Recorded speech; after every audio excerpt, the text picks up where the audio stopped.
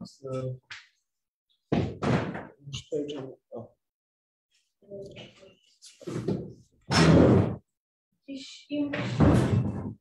It feels like a Monday now, Rabbi. Yeah. So I actually want to start off with two stories that I recently heard, and I think it's very important to share them because there's a lot to learn from them, especially when it comes to the area of Halacha. So there was a Rabbi in Los Angeles who recently passed away, Rabbi, if anybody heard of him. And I just heard recently a story about him, and it shows you, number one, the importance of asking, if anybody ever has a question, to ask a rabbi, to ask a rav, and you'll see in the following story how important it is and the tremendous koyach that a person has when they do so. The story goes as follows. There was a lady who needed to get an operation, and the doctors were telling her, this is very urgent, you have to do it ASAP. But it was in the time of the Jewish month that we don't do we try to avoid operations. So she didn't know what to do, whether or not she should go ahead with the operation or she should wait it out. So she decided to call this Rav that we just mentioned, this rabbi, and he listened, he heard what the doctor said, he listened to her, he said, I don't feel comfortable saying yes to you taking an operation during this time of year. And remember, the doctors were telling her, this is urgent, so to speak, but this is, time is of the essence. So she listened to her rabbi, to her Rav, and she did not go ahead with it. And guess what? With time, the problem actually disappeared on its own. And if she would have taken the surgery, it would have made it much worse for her. But whatever happened, it just simply healed on its own. So this is a tremendous lesson that we can learn, that when it comes to all areas of our life, that the true guiding light in every action that we do is not always necessarily what we think. We always have to remember that we have to look in Torah to see what the proper guidance is. Now, it's not Chas v'Shalom saying to push off any medical procedures. It just happens to be this. The story was with this, but in Torah, it's very important to listen to the doctors. Whatever the doctors tell you, this is of utmost importance. It's just a tremendous story, that a person had emunah and belief in Hashem that this is the right thing to do, and look what happened. It was tremendous. And another story that I heard on Sunday. I was out of town, that's why I didn't come. I wasn't able to make it yesterday. Somebody shared me the story that they heard from their grandmother, that there was a couple that they were married and they were not able to conceive. They were having a hard time having children. It's one in Islam. And they wrote into the Rebbe what to do. And the Rebbe wrote back to them that they have to improve in a certain area in Halacha. Make it more straight. To improve, exactly, to improve their conduct in a certain area in Halacha. The Rebbe wrote to them what it was. Now, they knew right away what the Rebbe was referring to. What happened? They felt that in their situation, they can have a certain leniency. So they went ahead without asking a question to the rabbi, to the Rav, and they went ahead to take this leniency on their own. And as soon as the rabbi wrote to them to improve in this area, they knew right away it's because of that. So what happened? This is a tremendous story. They called the Rav, they explained what happened, and the Rav told them, yes, you can have this leniency. Meaning, yes, you can continue doing what you're doing, and I'm giving you a psak halacha that you can continue doing this. And shortly after, they conceived.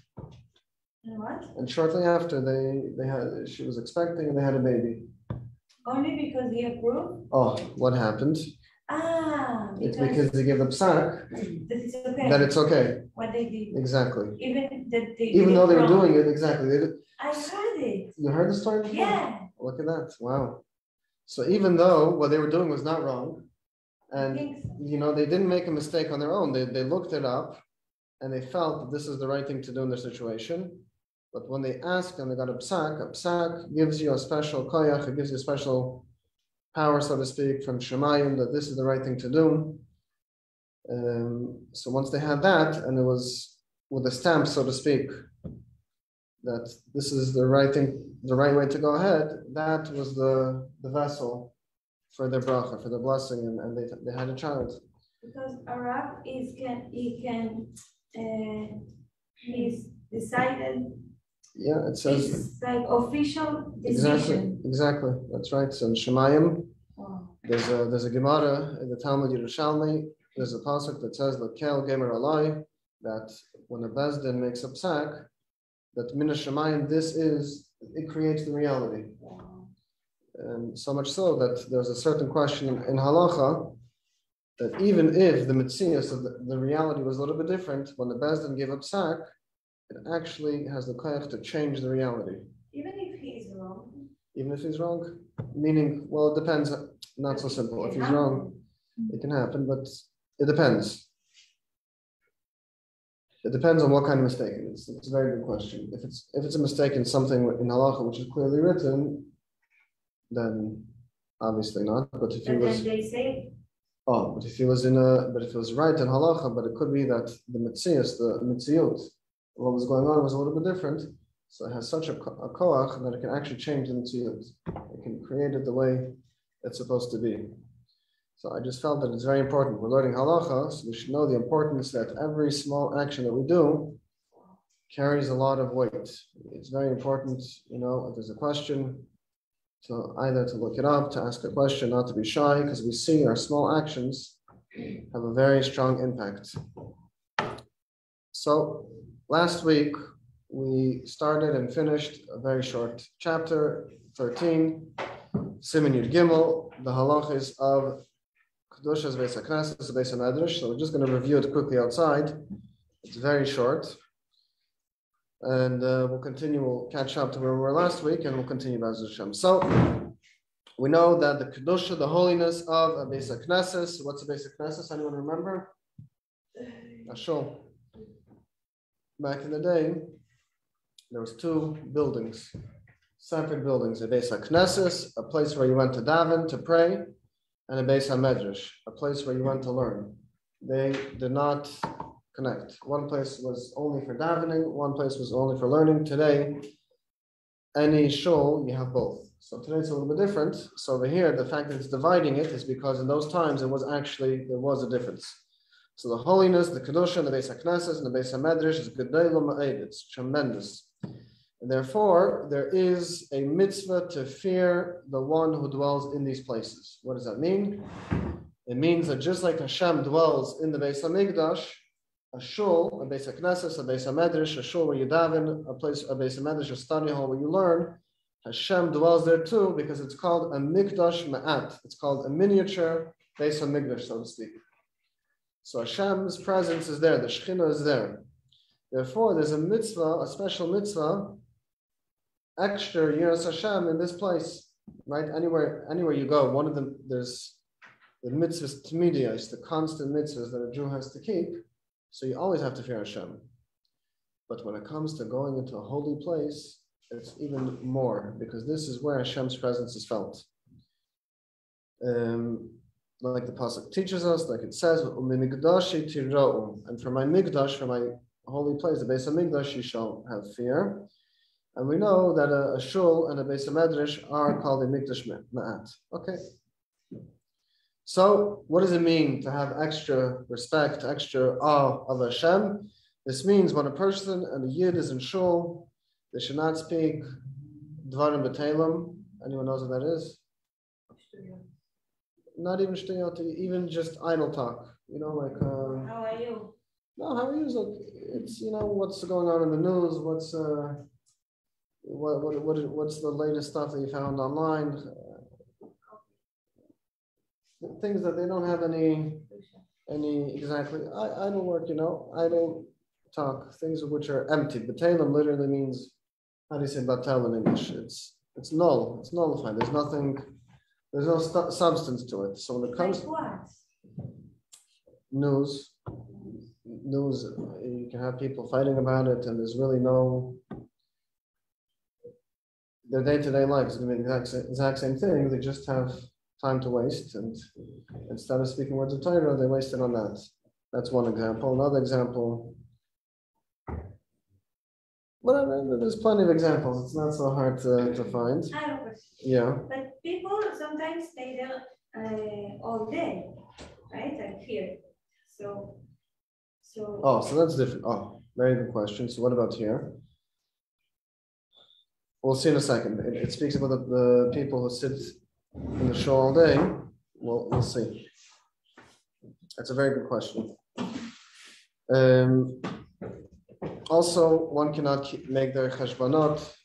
How do you say it in English? Calculation. That literally means calculations, but calculations of, let's say, their bills, their whatever it is, their income, whatever, if they want to make a purchase, a shul, a Beis Midrash, a study hall is not the right place to make those calculations. However, if they're calculations for the purpose of a mitzvah, it is allowed. For example, for tzedakah, if they're running a shul or they're running any other a mice in a Chabad house, whatever it is, and they're making calculations for the purpose of the upkeep of a shul, that's for sure a mitzvah.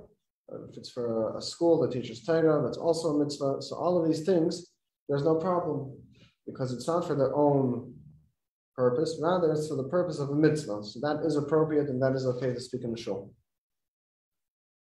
We show extra kavod to make sure that they're clean, as I mentioned last week, I think, that if there's anything on the floor in 770, the Rabbi himself numerous times went to pick it up. When in a shul, I know that unfortunately the reality is people are sometimes not so careful about it, that they have garbage on the floor in the shul, but this is wrong, and it's a big mitzvah. If anybody sees any garbage on the floor, to go and pick it up. And it's not an embarrassing thing to lower yourself to pick up other people's garbage, because you're doing a big mitzvah of showing respect to Hashem. So there's nothing to be embarrassed about. The Rabbi himself did it. In the spiel, right? When you go. Even more, I think the Rabbi went out of his way to actually pick up garbage. Yeah. And we make sure that there's always nerot, there's always lights lit in the shul. There's actually a custom to have something called a ner tamid, a light which is always lit. The custom is to have it by the Aron Kodesh, by the Holy Ark. So we see this is a mitzvah of kavod. That's how we have it there, of respect and honor to Hashem in the shul. One should not kiss the young children in shul. Again, if it's only for the purpose of just showing love to his children, so there's nothing wrong with showing love to your children, obviously. However, it's not appropriate to do it in a shul. But again, if a child is crying, if they need the extra care, that's not a problem. And what's the issue with giving a child a kiss in shul? The reason is because it's a place where Hashem is dwelling. So it's not appropriate to show our attention in the way of love to anything else except for Hashem. So before somebody goes into the shul, they should clean their feet if there's any dirt before they go in, and they should make sure that there's no dirt on their clothing. They should come in dressed respectfully in a shul.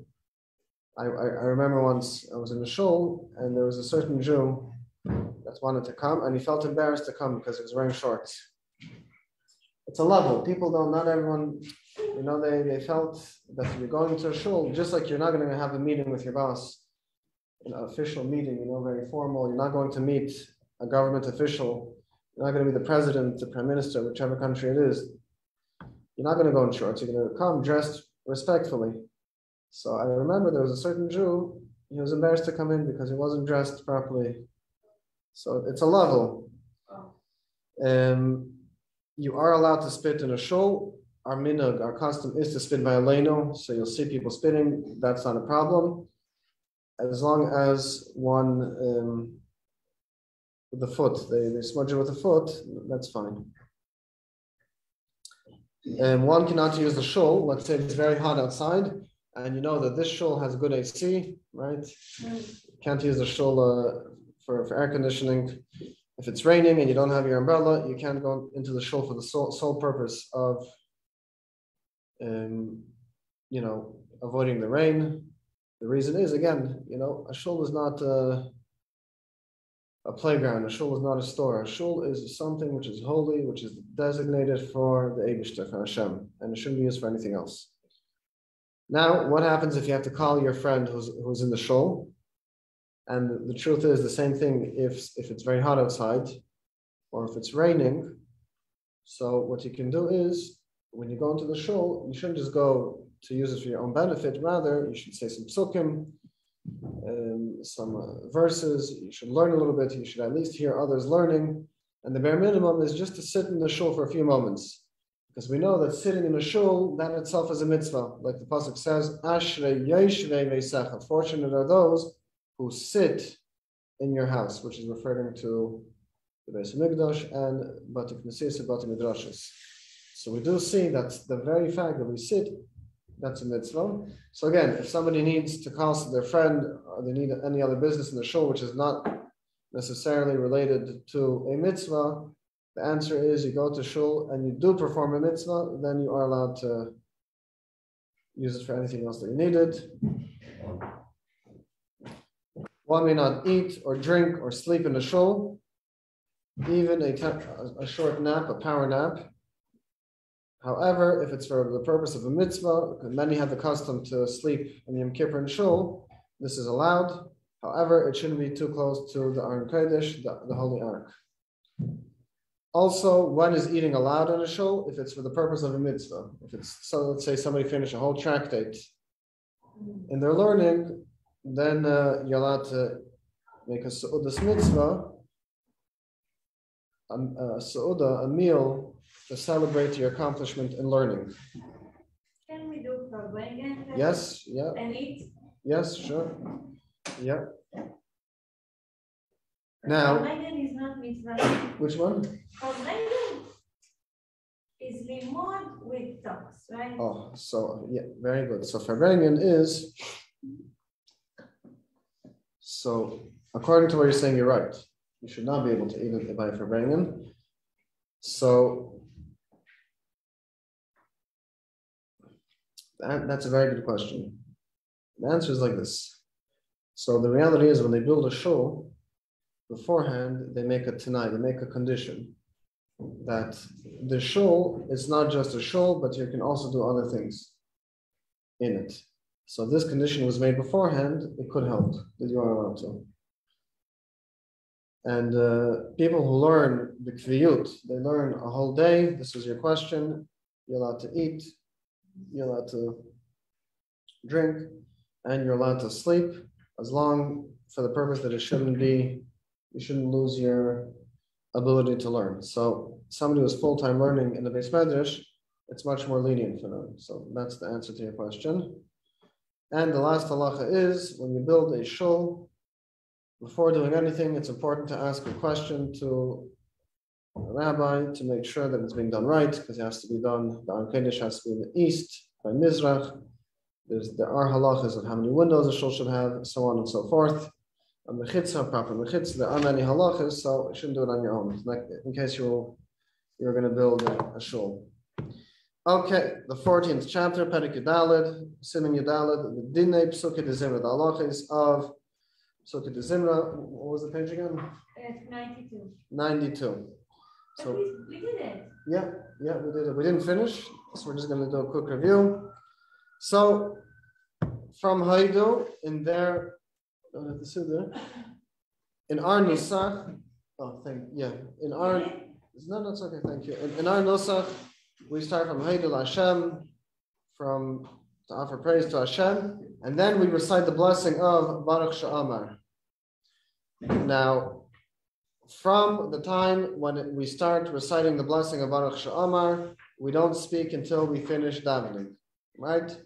Also, this includes we don't make an interruption from that point on. When we start Baruch She'amar, we can't speak and we can't make interruptions. What does it mean to make an interruption? So you are allowed to answer Amen to a bracha that you hear. Somebody makes a bracha, either it's in the Chazan is reciting blessings, or you hear another blessing recited by somebody else. One is allowed to answer Amen. Baruch Hu, Baruch Shema is not answered in Psukei Zimra. Anyone remember which parts of Kaddish you're allowed to answer? 5. Oh, very good. The first 5 Amens. This includes Amen Yehei Shmei Rabba. So you count up to 5. That's as much as you can answer. Okay, Gimel, the third halacha. Let's read it inside. Yizar shel yiga b'shas psukei zimra u'mikol shekin achekach ad gemar atfila b'mekemis ha'mechusin b'gufei ebereshet b'makim ha'mechusa. So it's important while we're davening to make sure that our hands are clean, right? Because you're talking to Hashem, and therefore one should not touch places in the body which are usually concealed. This includes their head.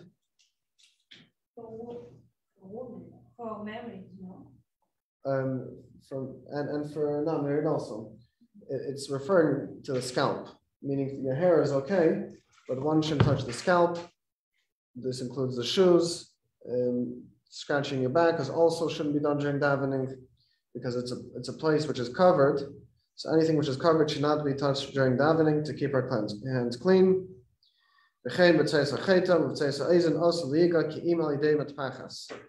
Also, one should not touch the inside of their nose or their ear during davening. If one needs to, they should use, here it literally means a handkerchief, but today everyone uses tissues. So they shouldn't touch directly, they should use something else to keep the hands clean. Oh, very good. What happens if by mistake somebody did touch? They should wash their hands with water. If one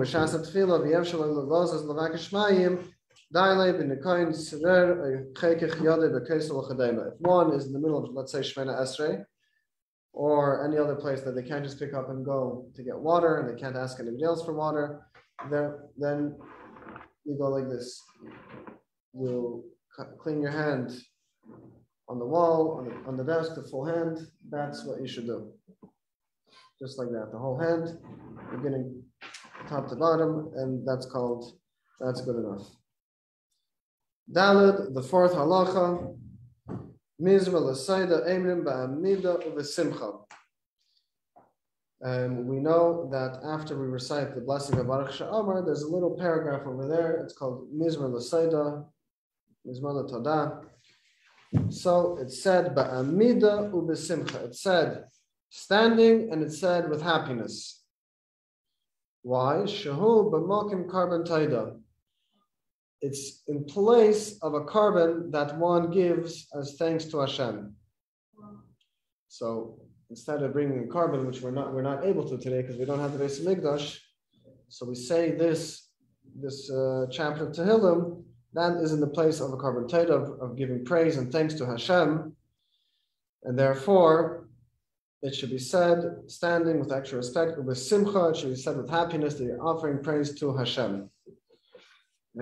Also, likewise, min vayivarech David, from the part where it says vayivarech David, ad atahu Hashem l'holakim yemer b'amida. It's okay if not everyone remembers vayivarech David, because in all the Siddurim, especially the annotated ones, it says stand here. From here until there, you should say it's standing. So it's okay. If you read the instructions in the Siddur, even if you don't know where Vayivarech David is, Baruch Hashem, you won't go wrong, because today's Siddurim are excellent. All the instructions are there.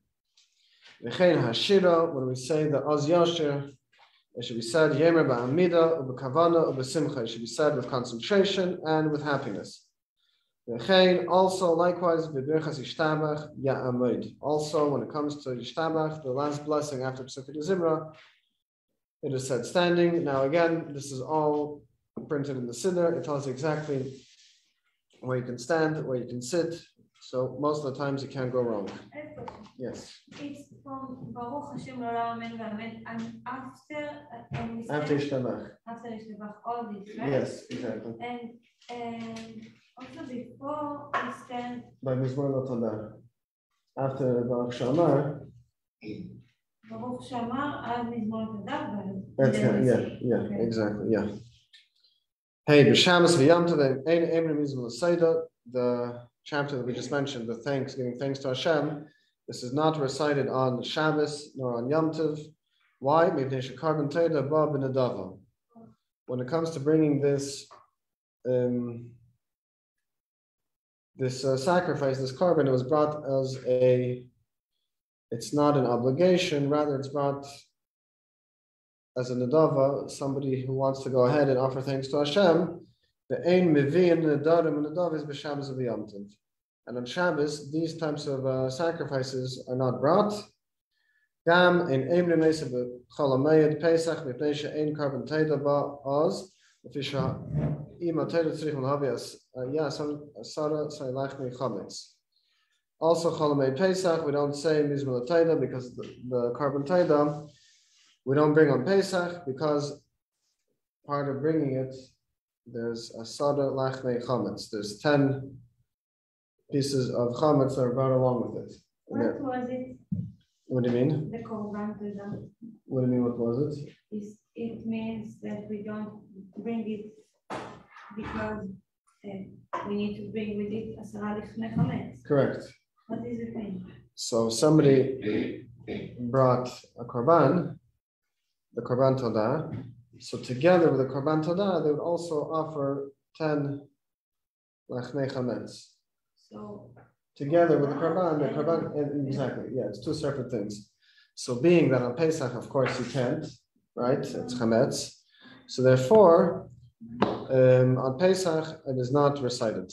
No, even Chol Hamoed, the intermediary days. Also, v'lei b'erev Pesach, not the day before Pesach. Why? Ki Shem lo yuchlo la'achlam ad zman isra chametz v'yitztarcho l'sarfon. At Pesach, we know we burn the chametz, right? The chametz. So therefore, the korban todah, carbon seder, we know that it comes with chametz. So we're worried that one is not going to finish it up until the time that chametz is no longer allowed. So therefore, also on Erev Pesach, the korban todah is not brought, and therefore we do not say mizmor l'seidah. Also,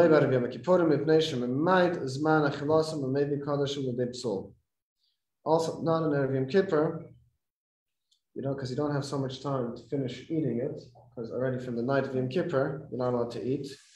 So regularly you would have the entire night after, some karbanos you have the next day, whatever it is, and therefore, if you brought the carbon and you didn't eat it, it disqualifies the sacrifice. So therefore, there's, as we said, the Mizmor L'Seidah, this is the small paragraph right after Baruch She'amar, it is said standing.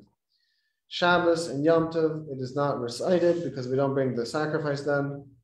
The entire Pesach, it's not said because on Pesach we don't bring the sacrifice. Out of Pesach, it's also not said because the sacrifice isn't brought because there's not enough time.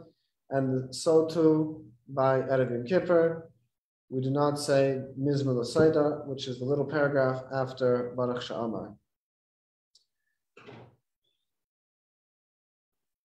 Vav.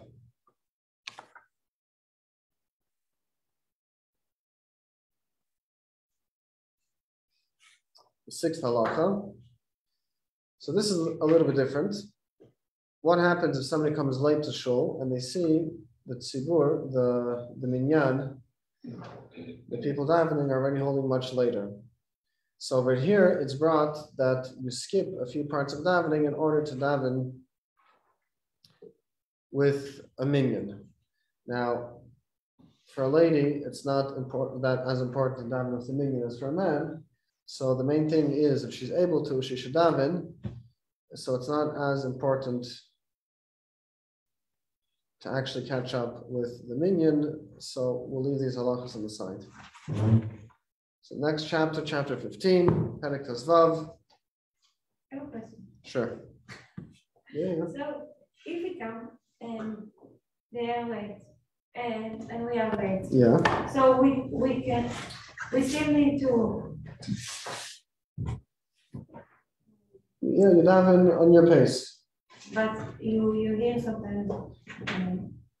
Okay, so you adjust, and so when You you need a man, that's Exactly. Oh, exactly. but you need to stand and you need to do Chazarat Hashatz with them or no? You'll answer. Just answer. And you need to do Chazarat Hashatz? No. You just listen and say amen when you have to, and you daven on your own pace. And that's it. So this is a very, very good question. This actually brings these halachas to practicality. Why? Somebody comes late to shul, and let's say the minyan is up to Chazaras Hashatz, the repetition of the Amidah, and you just finished Baruch She'amar, let's say, where you can't talk. So what's the halacha? Can you answer amen to the blessings of the repetition of the Amidah or not? So only do the first one. Oh, that's for Kaddish. Ah. Yeah, very good for Kaddish. So what? What about for the repetition, the Chazarat Hashatz? You do answer amen too. So you came late to shul, you started saying Baruch She'amar, you said the blessing, you can't talk anymore. Now the chazan is up to the repetition of the Amidah.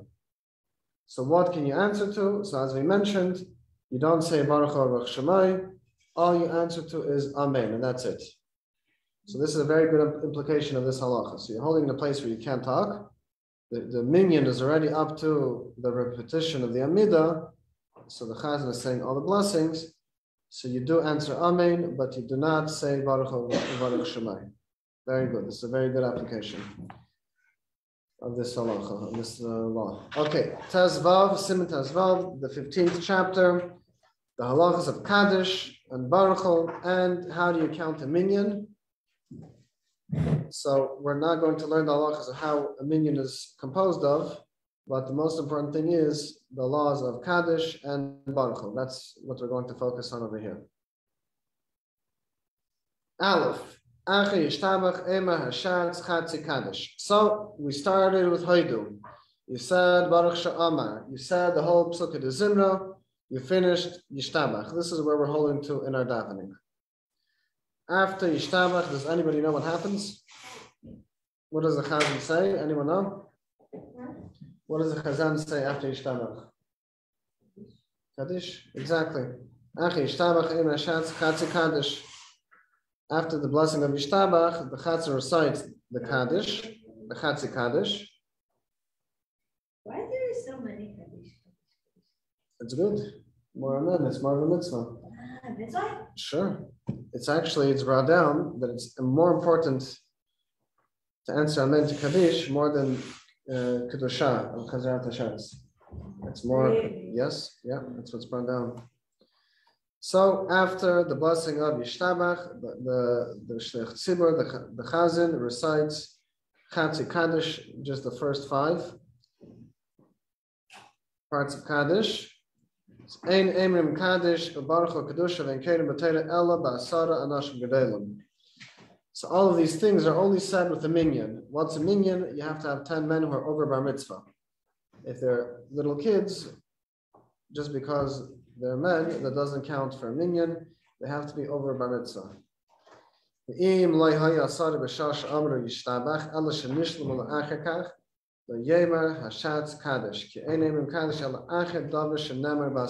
is a very important halacha. Let's say you're davening either in a shul or in a Chabad house, where the minyan is very tight. Every day, you don't always get your minyan on time, and by Yishtabach, you finally get your minyan. And by Yishtabach, right before Baruch, you finally get your 10 people. So if the Chazan gets 10 people before he said Yishtabach, so everything is fine. He continues as normal. But let's say the Chazan said Yishtabach, and then the 10th person came in. You don't say Kaddish. Exactly. It happens all the time. So it's important to know if the Chazan already said Yishtabach, you don't say Kaddish if there's not a minyan at the time. So only the next one you can say. Exactly, the next one, after with the minyan. Therefore, yamtinu malema yishtamach. One should wait from saying yishtamach ad sheyavayu asara until 10 people come. V'yachelun lahamten ad karev lachatzi shah. You're able to wait up to close to half an hour. So you're not to sit around that long. The yeser lo yamtinu. More than that, one should not wait. Elo yeminu yishtamach v'yamtinu. They should say the blessing of yishtamach and then wait. So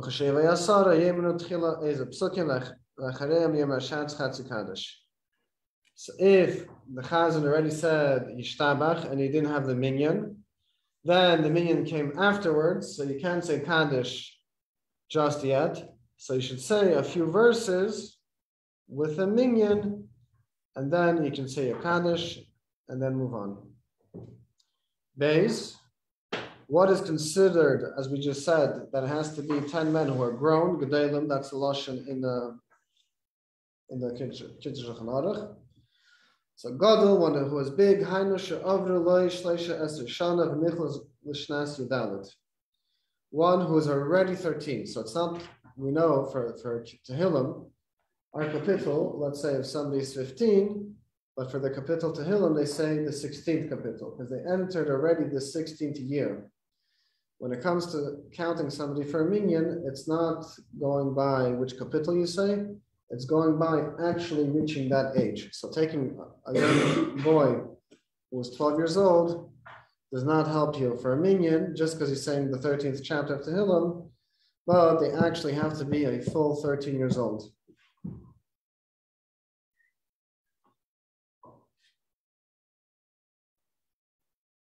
Kagain, for example, yeah.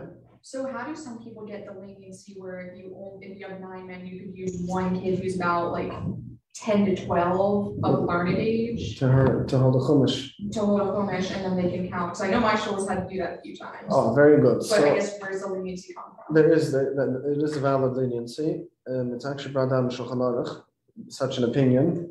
But if you have 9 who are 100% bar mitzvah, so there is a minority opinion where you can give a young child from the age, as you mentioned, that age, to give them a chumash, and there you have a minyan.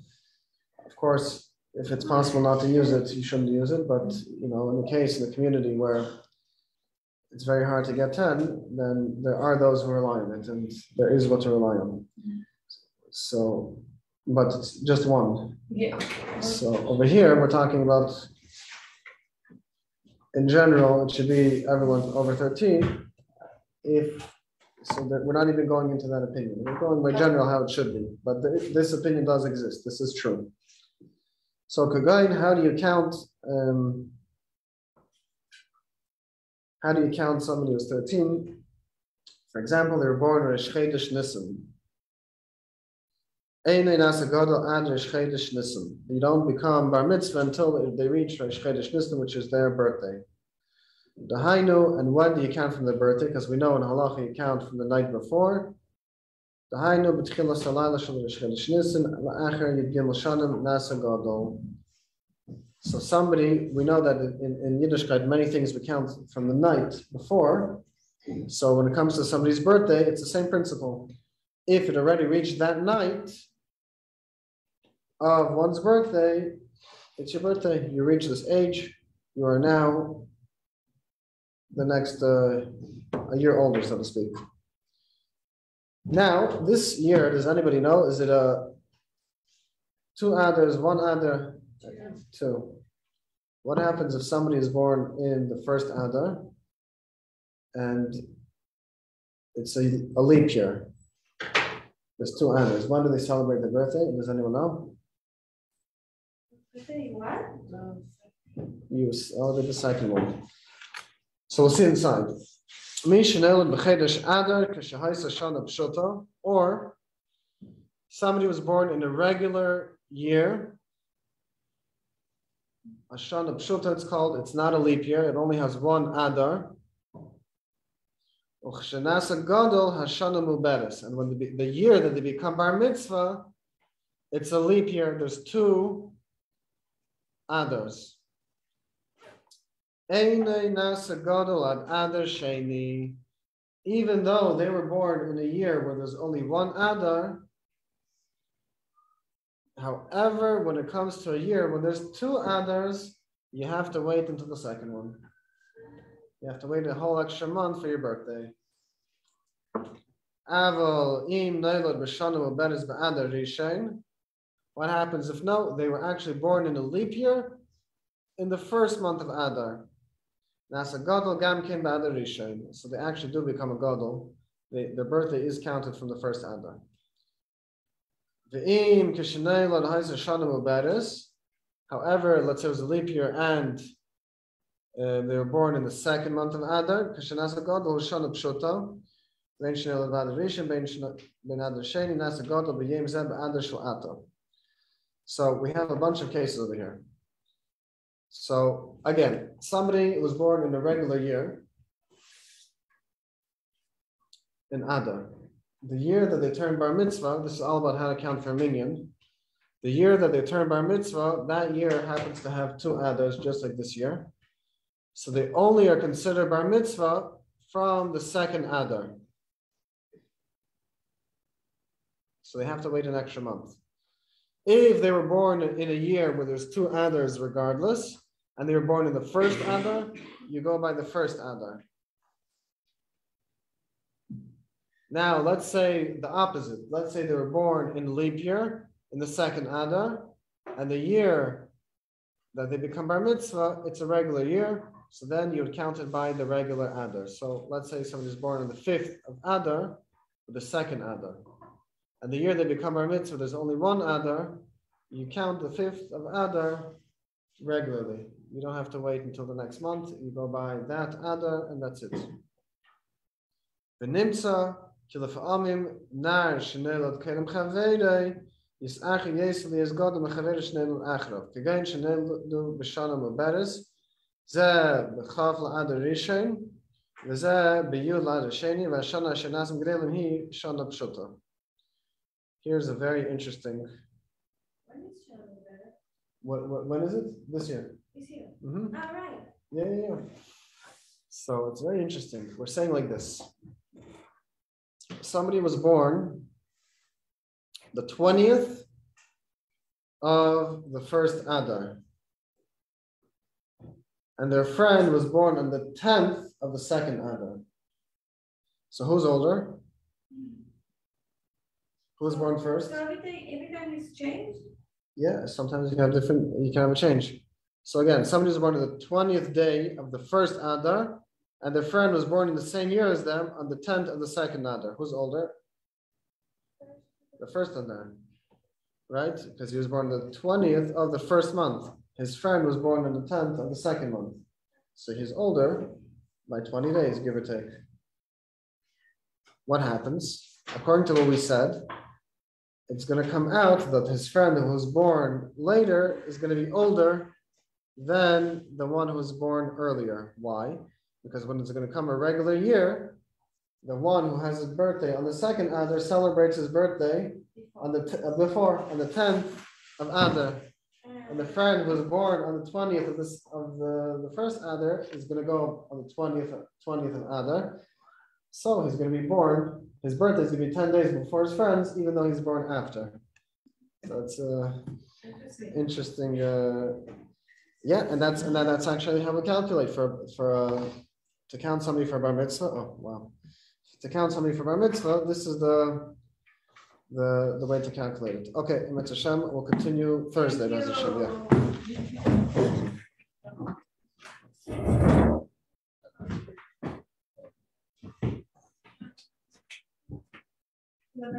Bye.